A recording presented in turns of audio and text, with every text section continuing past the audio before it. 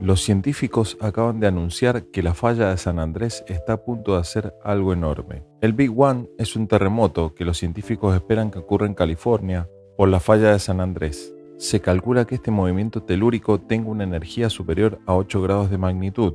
Según los científicos, se dice que este terremoto tendrá una magnitud que durará de 3 a 5 minutos y afirman que las consecuencias serían catastróficas, desatando un tsunami que iría y vendría durante 24 horas.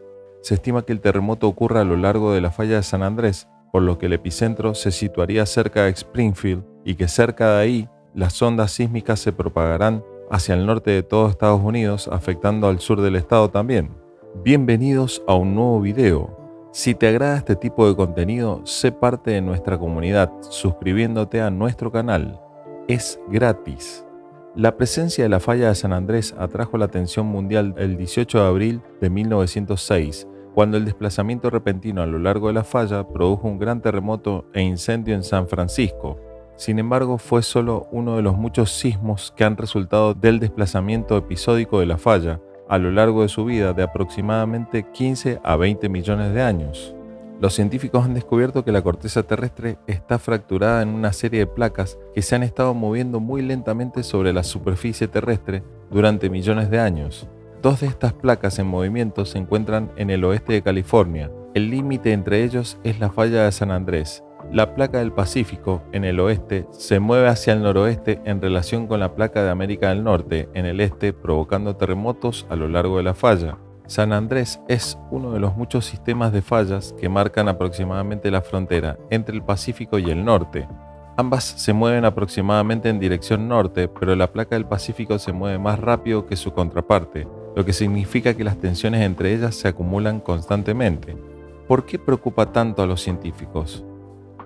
La parte media de la falla se rompió hace unos 160 años y la parte norte en 1906, provocando el devastador terremoto de 7.8 grados que destruyó gran parte de San Francisco en 1906 y dejó más de 3.000 muertos. Pero la que más preocupa a los científicos es la sección sur de la falla, en la que no se ha producido un sismo en cerca de 300 años. Pese a que los registros geológicos indican que es la causante de un gran terremoto con una periodicidad de unos 150 años, y en todo ese tiempo ha ido acumulando tensión.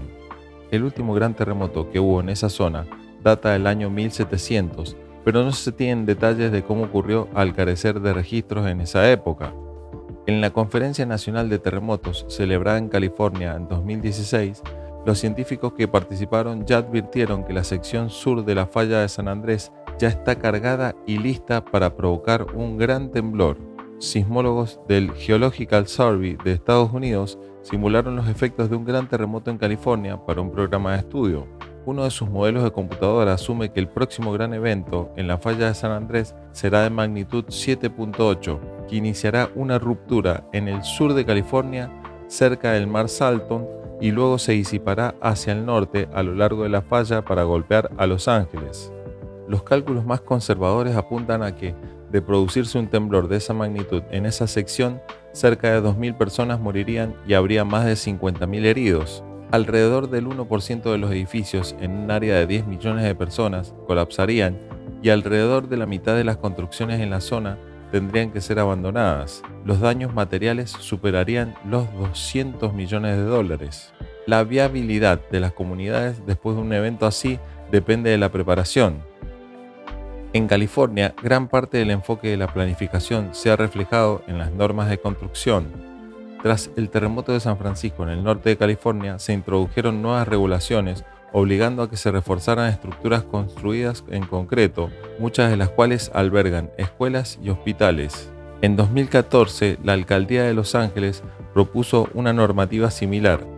A principios de este año comenzó a funcionar el Shake Alert LA, un sistema de alerta temprana de terremotos similar al que existe en países con alta actividad sísmica como Japón o México. Se trata de una aplicación móvil que avisa a los residentes del condado de Los Ángeles hasta 40 segundos antes de que se produzca un temblor de magnitud 5 o superior. Esto no solo ayuda a alertar a la población, sino también a las autoridades. Para los expertos, la cuestión no es si la falla de San Andrés se quebrará en el sur de California, sino cuándo lo hará. Por otra parte, la sismóloga Lucy Jones que no desempeñó ningún papel en el informe publicado el lunes, calificó el estudio de ciencia elegante, pero añadió que sus conclusiones no están confirmadas. Es una ciencia muy interesante y me gusta la forma en que han sido capaces de aumentar la complejidad de cómo hacen sus modelos. Eso es un verdadero avance, pero aún no está probado, dijo Jones. Dicho esto, Jones dijo a los funcionarios del gobierno de California que deben estar preparados por un escenario en el que ocurra un terremoto que inmediatamente aumente el riesgo de un gran sismo en la falla de San Andrés. Si el Garlock ocurre, sí, estaremos diciendo que San Andrés está en mayor riesgo, dijo Jones. ¿Qué se hace cuando hay un terremoto que podría ser un anticipo para el San Andreas? ¿Qué se dice? ¿Qué se hace? El estudio es la última sugerencia de un escenario plausible en el que los terremotos del verano pasado en una parte remota de California podrían haber iniciado una cadena de eventos que podría resultar en un terremoto devastador en la falla de San Andrés que no se ha visto en el sur de California en 163 años. En su punto más cercano, la falla de San Andrés se encuentra a 35 millas del centro de Los Ángeles. Ahora, se puede pensar que el terremoto de Ridgecrest está tan lejos del Gran Los Ángeles que es casi inofensivo, dijo Stein, un científico sísmico emérito del US Geological Survey y profesor adjunto de geofísica en la Universidad de Stanford.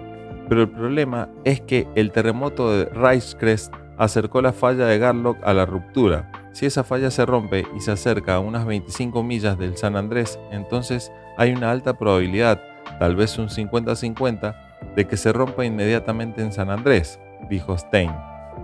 El coautor de Stein en el estudio es Shinji Toda, de la Universidad de Tohoku, en Japón. Déjanos saber cuál es tu opinión. Si el video te ha gustado, apóyanos con un like y dale click a la campanita para que estés al tanto de todo nuestro contenido exclusivo para ti. Hasta la próxima. Los científicos acaban de anunciar que la falla de San Andrés está a punto de hacer algo enorme. El Big One es un terremoto que los científicos esperan que ocurra en California por la falla de San Andrés. Se calcula que este movimiento telúrico tenga una energía superior a 8 grados de magnitud. Según los científicos, se dice que este terremoto tendrá una magnitud que durará de 3 a 5 minutos y afirman que las consecuencias serían catastróficas, desatando un tsunami que iría y vendría durante 24 horas. Se estima que el terremoto ocurra a lo largo de la falla de San Andrés, por lo que el epicentro se situaría cerca de Springfield y que cerca de ahí las ondas sísmicas se propagarán hacia el norte de todo Estados Unidos, afectando al sur del estado también. Bienvenidos a un nuevo video. Si te agrada este tipo de contenido, sé parte de nuestra comunidad, suscríbete.